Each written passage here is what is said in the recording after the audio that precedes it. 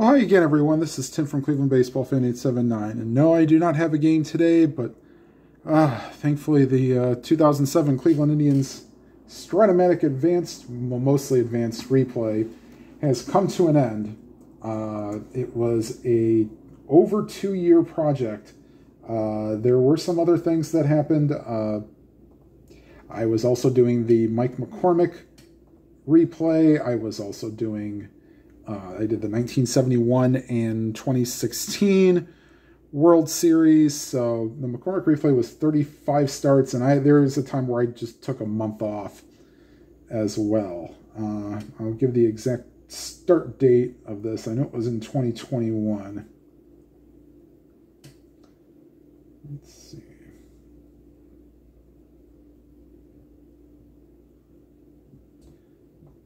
Sorry if there's going to be a little sound here. Okay, so the first video was done June 17th of 2021. So this took just over 14 months to do. So thank you for everyone who stuck through this. And now I will go ahead and give the stats, and we'll start with the pitching. And we'll start with Paul Byrd.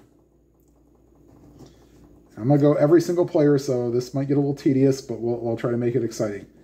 So Paul Byrd on the regular season went 15-8, had a 4.59 ERA in 192 innings pitched, walked 28, struck out 88.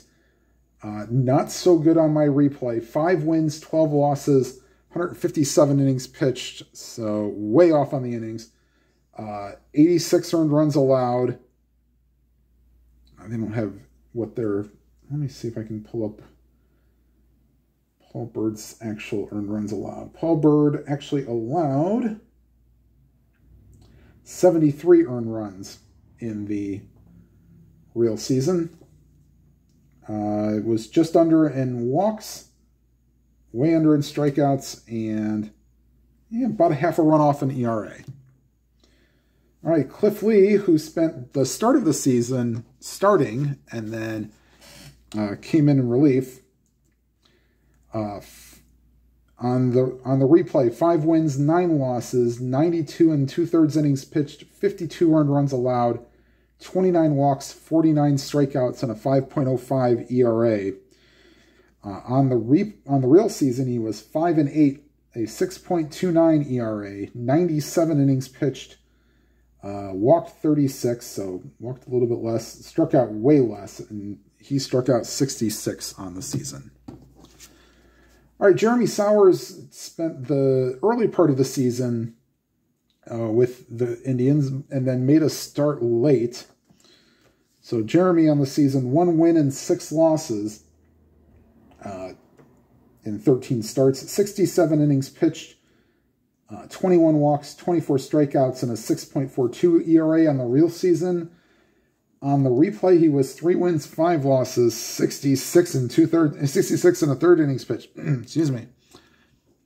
So came really close on his innings pitched.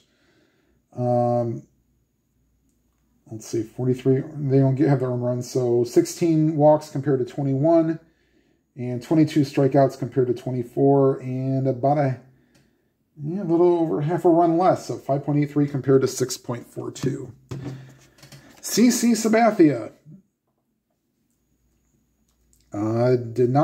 he was on the replay 15-8, 229 innings pitched, 33 walks, 198 strikeouts, and a 3.10 ERA. On the real season, 19-7, 241 innings pitched, 37 walks, 209 strikeouts, and a 3.21 ERA. The pitcher, formerly known as Fausto Carmona in the real season, went 19-8, 215 innings pitched, 61 walks, 137 strikeouts, and a 3.06 ERA. On this replay, he was 16-9, 197 and a third innings pitched, gave up 72 earned runs, walked 56, so a little less, 131 strikeouts, so yeah, right about there. And about 0.2 of a run higher at 3.28. Jake Westbrook overperformed on his replay. 9 wins, 8 losses, 132 and 2/3 innings pitched, 42 walks, 85 strikeouts, and a 4.41 ERA. On the regular season, 6 wins, 9 losses, 152 innings pitched, 55 walks compared to 42, 93 strikeouts compared to 85, and the ERA was real close, 4.32 on the real season compared to 4.41. All right, Aaron Laffey, who came on about midway through the season. Laffey on the regular season, 4 wins, 2 losses, 49 innings pitched, walked 12, struck out 25, and had a 4.56 ERA. On my replay, 1 win, 3 losses, 45 and 2/3 innings pitched, 15 walks, about the same, and dead on with the 25 strikeouts. And it's about the same, 4.73 compared to 4.56. All right, we'll go to the bullpen. We'll start with Tom Masney, who, yes, I used him way too much. On the real season, 58 innings pitched, 7-2 record, 32 walks, 52 strikeouts, and a 4.68 ERA. Move this up over so I'm looking right into the camera. Excuse me. All right. On the real season, Masney, 3 wins, 2 losses, 65 1/3 innings pitched, 38 walks, 38 earned runs allowed, 26 walks, 47 strikeouts. So, yeah, close enough. And a 5.23 ERA, so about 0.6 of a run higher. All right, Aaron Foltz. On the replay, 1 win, 1 loss, 40 innings pitched, 14 earned runs allowed, 12 walks, 32 strikeouts, and a 3.15 ERA. On the real season, 4 wins, 3 losses, 37 innings pitched, 16 walks, only 4 higher. Struck out more because he pitched more innings, so that's negligible. And a 2.92 ERA on the regular season. Rafael Perez, who was really good, and then he did have his sort of high spots here. He did give up a lot more runs. So Rafael on the replay, no wins, 1 loss, 62 1/3 innings pitched, 23 earned runs, 12 walks, 67 strikeouts, a save, and a 3.32 ERA. On the real season, 1 win, 2 losses, 61 innings pitched, 15 walks, so a little bit higher on the walks in the regular season, 62 strikeouts, so I had a little bit more. Did have the 1 save, which is why I used him in the final game. Rafael Betancourt. On the real season, 79 innings pitched, 5 wins, 1 loss, 9 walks, 80 strikeouts, and a 1.47 ERA with 3 saves. On my replay, 3 wins, 6 losses, 81 innings pitched, 6 walks. That's really good in 81 innings. 70 strikeouts, about 10 less, and a 2.00 ERA. Jensen Lewis came up about midway through the season. 2 wins on the replay, 2 wins, no losses, 30 innings pitched, 11 earned runs, 6 walks, 22 strikeouts, and a 3.30 ERA. On the real season, 1 win, 1 loss, 29 innings pitched, 10 walks, so a little bit more walks, 34 strikeouts, struck out a lot more, and a 2.15 ERA. Roberto Hernandez, the former White Sox reliever, was released during the season. Actually, he went over to the Dodgers. For Roberto Hernandez, as a member of the Indians, was 3 wins, 1 loss, 26 innings pitched, 21 earned runs, or 18 earned runs, sorry, 16 walks and 18 strikeouts. On the replay. 22 in the third innings pitched, 0-1. 13 earned runs allowed, 14 walks, 16 strikeouts, 1 save, and a 5.24 ERA. Hernandez had a 6.23 ERA with the Indians. And finally, the last of my carded players is Joe Borowski. Joe had a rough season. On the real season, he was 4 wins, 5 losses, 66 innings pitched, 17 walks, 58 strikeouts, 45 saves, and a 5.07 ERA. I only had him in 37 save opportunities. That's the one thing that I'm kind of about, is trying to get save situations, get within 3 runs. It's either a blowout or real close or none of the above, and then Borowski ends up getting more wins than he does save. He blew 13 saves on the replay and only had 24 saves. 8 wins and 3 losses, 53 innings pitched, so I was way under on the innings pitched. 37 earned runs, 6 walks, 42 strikeouts, and a 6.28 ERA. Edward Mujica is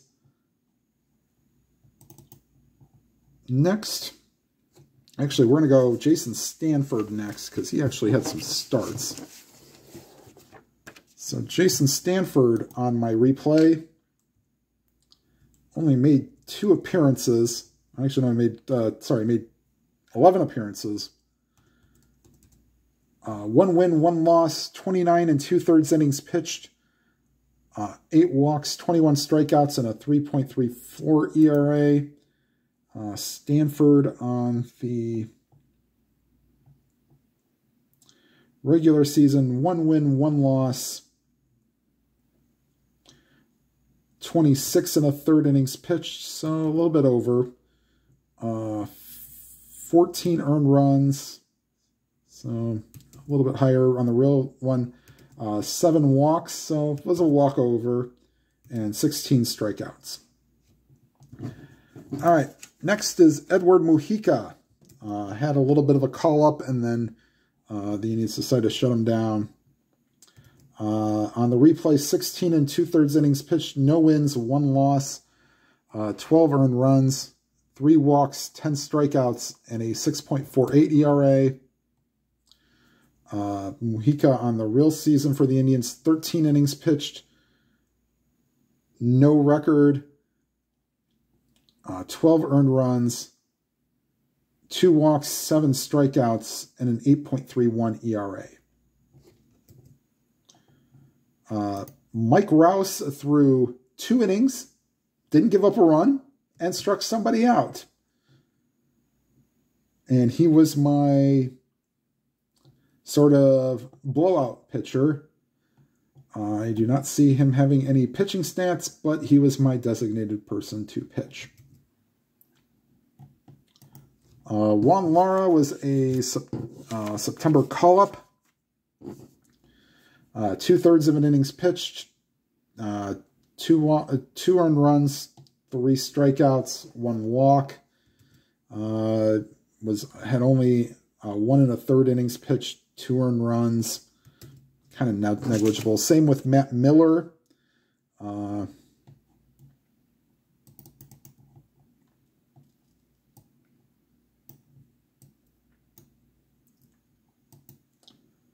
Miller, 1 inning pitched, threw an inning.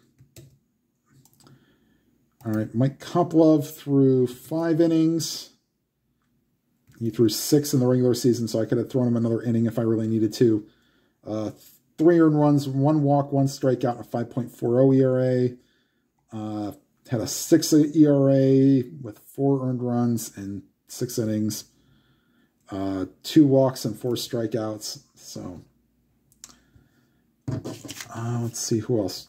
So there were 2 other pitchers released during the season. Jason Davis, I believe, went to Seattle. Davis went 11 1/3 innings pitched with the Indians. gave up 6 earned runs, walked 9, struck out 5, and had a 4.76 ERA. I had him also for 11 and a third innings pitched.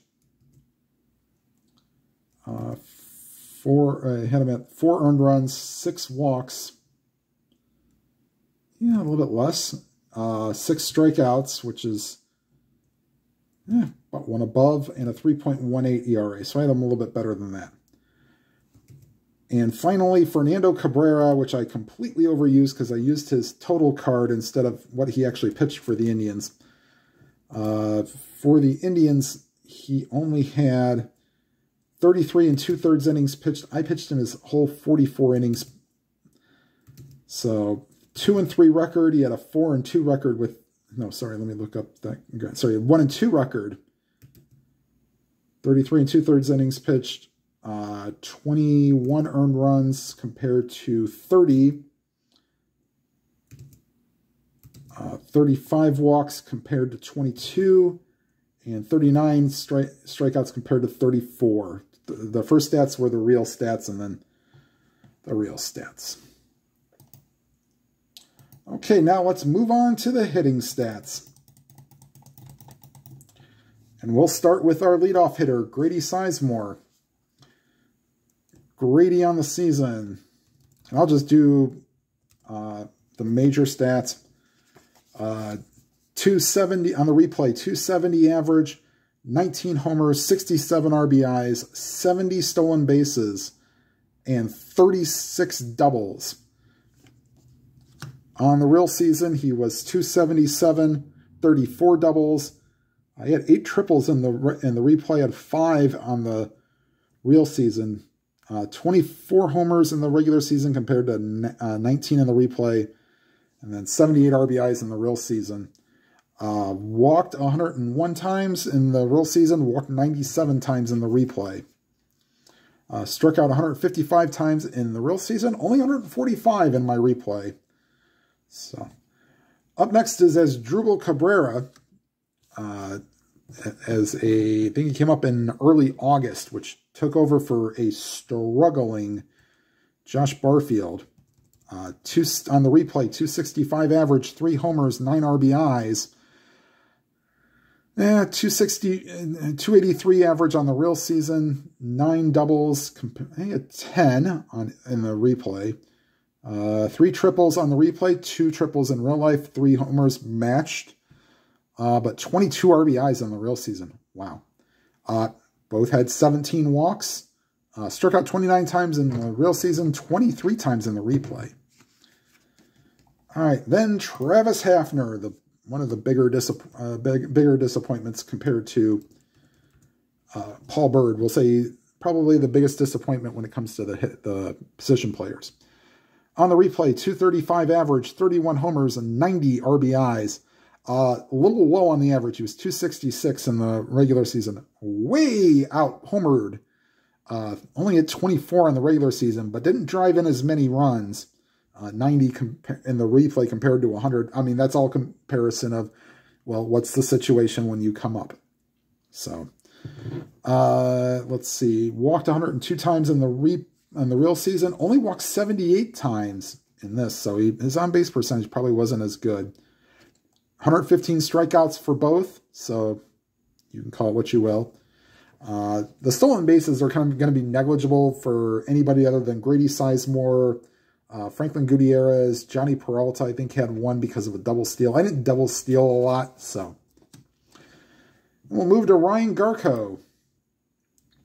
On the replay, 268 average, 21 homers, 62 RBIs. On the real season, 289 average, 21 homers. So, dead on.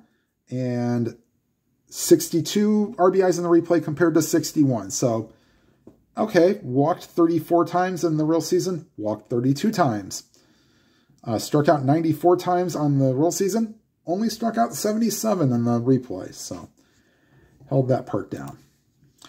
Franklin Gutierrez, also I'd say came up in July and was a big help compared to Trot Nixon. 266 average on the real season, 13 homers, 36 RBIs, .264 average on the replay, hit 20 homers, and had 52 RBIs. Casey Blake played the majority of the time at third base.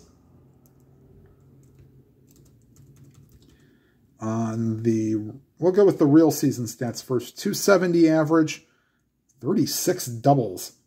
Wow. 4 triples, 18 homers, 78 RBIs. On the replay, he was .261, hit .261, had 22 homers, so a little bit higher on the home run projection, and just a smidge off on the RBI, 76 compared to 78. And now the offensive MVP is Victor Martinez. And timeout as my internet kind of went out. Okay, I'm hoping this is going to be the last of the interruptions, but I don't know. All right, so Victor Martinez, the MVP of the, I guess we'll say the whole team. On the replay, .307 average, 35 homers, 114 RBIs. The 114 RBIs actually matched what he got in the real season. .307 average on the replay compared to .301. So it's about 1 or 2 more hits, I would, or maybe more than that. Maybe somebody can do the math on that. 40 doubles on the real season, 41 on the replay. No triples on the regular season, but hit 3 in the replay. Only walked half the time. He had 62 walks. Had 31. I wonder how many of those were intentional that I didn't do. Also cut the strikeouts down by about 11. Had 76 on the real season and had 65 in the replay. So Victor Martinez somehow matched his RBI total. Amazing. Let's go with Trot Nixon next. Actually, let's go Johnny Peralta next. Sorry, we're going to go with Johnny Peralta. Johnny on the real season, .270 average, 21 homers, 72 RBIs. On the replay, .243 average. So you're going to see some of the averages dip a little bit. 24 homers, 75 RBIs. Had 574 at-bats. I had for 563. So he had hit home runs with less. Yeah. So Trot Nixon is up now. On the real season, .251 average, 3 homers, 31 RBIs. On the regular season, .293 average, 4 homers, 22 RBIs. Kelly Shoppach was my biggest disappointment, and I'd love to show you like the reverse side of this card, but I can't. It is very 3-column heavy, and it's only home runs. And for a 261 hitter, that's got to be spread out a lot more. So that was one of my bigger pet peeves with this card. Like, you only have something for the 3-column. I'd rather spread that out and have it be in the 1 through that. On the real season, Shoppach hit .261 with 7 homers and 30 RBIs. 174 on the replay with 8 homers and 22 RBIs. Just didn't enjoy when he had to play. It was either hit the 3-column or it was not, or you better pray it was off the pitcher card. Jason Michaels, also a bit of a disappointment in the replay. .236 average on the replay, 7 homers, 34 RBIs. On the real season, .270 average, 7 homers, 39 RBIs. Josh Barfield. On the replay, .257 average, 2 homers, 28 RBIs, and had 14 stolen bases. I only had him for 2 stolen bases. On the real season, he was .243, 3 homers, 50 RBIs, so not even close to the RBI production. Andy Marte, who I didn't realize, unfortunately, is now passed on. So, RIP Andy Marte. On the real season, .193 average, 1 homer, 8 RBIs. 174 average on the replay, no homers, 1 RBI. David DeLucci actually had a little bit better average on the replay. .264 average on the replay, 2 homers, 22 RBIs. And spoiler alert, he has something to do with the decision in the final game if you have not watched. .230 average on the real season, 4 homers, 20 RBIs. Ben Francisco in limited duty on the replay, 220 average, 3 homers, 6 RBIs. On the real season, 274 in 62 at-bats. I'm at 59 at-bats. 3 homers and 12 RBIs. And Mike Rouse will end the full season with the team. Yeah, the only reason he was kept around was because of speed, and he could play defense a little bit. A 4 range is not very good, but he didn't play that much. On the real season, 119 average and 67 at-bats, no homers, 4 RBIs. I am at 158 with no homers and 1 RBI. All right, and then starting with the final 4 players who either were uncarded or didn't spend the whole season with the Indians. Chris Gomez on the replay for the Indians batted .280 with no homers and 7 RBIs. Gomez for the Indians hit .283 with no homers and 5 RBIs. Kenny Lofton, as a member of the Indians, hit .283 on the real season, no homers and 15 RBIs. On the replay, .304 average, 2 homers and 19 RBIs. Luis Rivas, 6 hits and 13 at-bats, had the 1 home run and an RBI. Rivas had 11 ABs, had the 1 homer, 4 RBIs, and .273 average. And finally, he came up for a cup of coffee, and you'll probably see him again in RJL's replay. Shin-Soo Choo, which I believe it was his rookie season.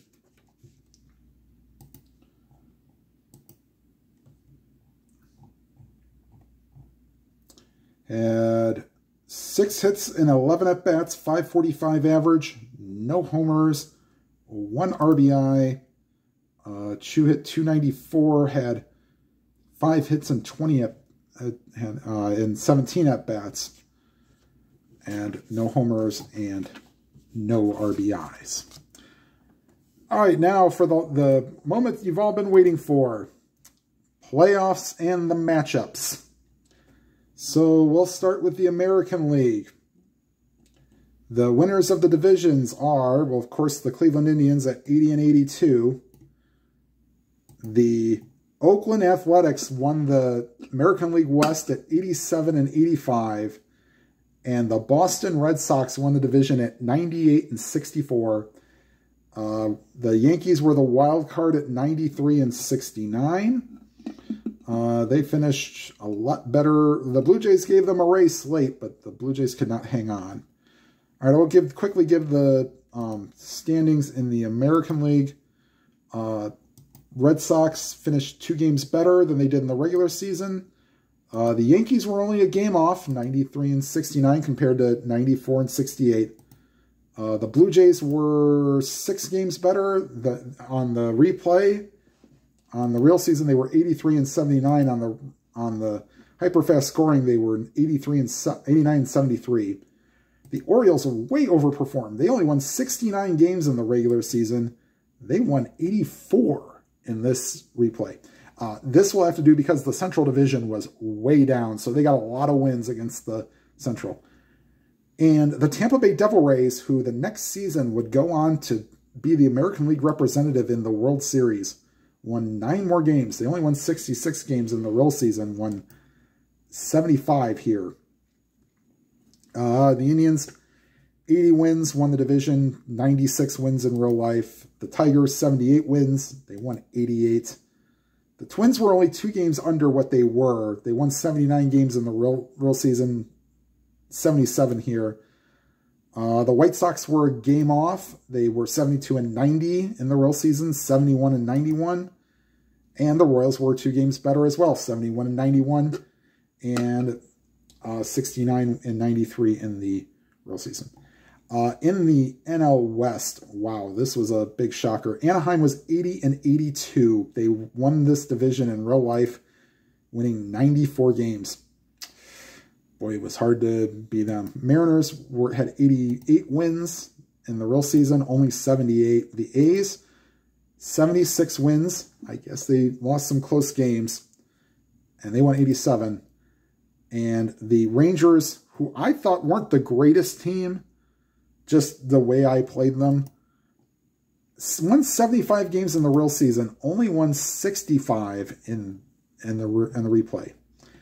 And now we go to the National League, where the Cubs won the division and won a lot more games than what they really did.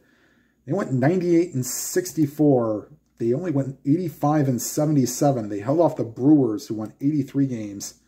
They only won 80. The Cardinals did finish under 500 in the real season. They were 78 and 84 in the real season, 74 and 88.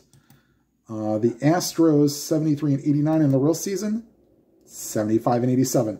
The Cincinnati Reds held on until the final weekend in the wild card race. They finished 4 games over 500, 83 and 79. They were 72 and 90. So I must have been some good juju for them rolling. And then the Pirates were 68 and 94 in the real season. Same on the simulation board. All right, and they will face... actually, we'll go ahead and go through the divisions, and I'll give you the matchups. In the NL East, the New York Mets.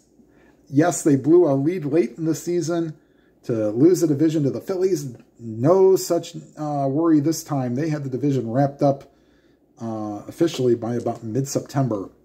91 and 71 record. They went 88 and 74, so 3 games higher. The Phillies were 83 and 79. 6 games difference. Braves were 84 and 78. 1 game better. 85 and 77. Hold on. There's heavy duty DNA. Okay, sorry about that. Nationals were 73 and 89. Same record.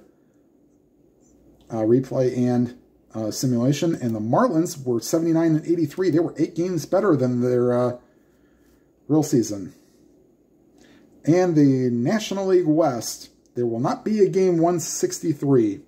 So this, you'll have to adjust this for kind of regular season. So if you would count 162 games, the Rockies and the Diamondbacks would have been 89 and 73. But in this replay, the Diamondbacks were 10 games under 500. So they were a bit of a surprise, which is why Kirk Gibson won Manager of the Year. 76 and 86. They were 90 and 72. Dodgers won the division at 91 and 71. Oops. They were 82 and 80.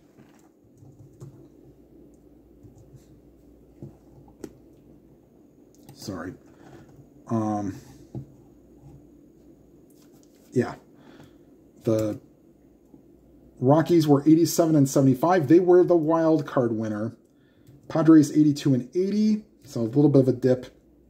And the Giants finished 81 and 81. They were 10. That's 10 games better than what they did in the real season. So your playoff matchups, and a little bit different. We'll start in the American League, because the rule was not changed to not have the division winner play the wild card. The number 2 seed, the Oakland A's, will face the wild card New York Yankees. And your division series matchup, which was your LCS matchup, the Red Sox and the Indians in a best of 5. Now, your National League playoffs, you had the Cubs will take the number 1 seed, 98 and 64. They'll play the Rockies in the first round in the division series. And the Dodgers and the Mets tied at 91 and 71, but the Dodgers won 7 of 10 matchups, so they will get the home field and play each other. All right, everybody, thank you for sticking through this. It was a long project, but in the end, I'm glad I got it done. Thank you for all the well wishes that I've gotten over the last couple of days. it's been great to kind of push me across. Also, having a week off of work doesn't hurt as well. So, all right. Hopefully in a couple days, I'll get the teams that didn't make the playoffs, their playoff roster set. And maybe by the end of the week, end of the week or beginning of next week, I'll get the playoffs started and get the rest of this show on the road. And on that note, please leave a like, leave a comment if you would like to, and if you have not already subscribed, hit the subscribe button and hit the bell icon to be notified of any new videos. And whatever games you are playing, please enjoy them to your fullest. Have a good night, everybody.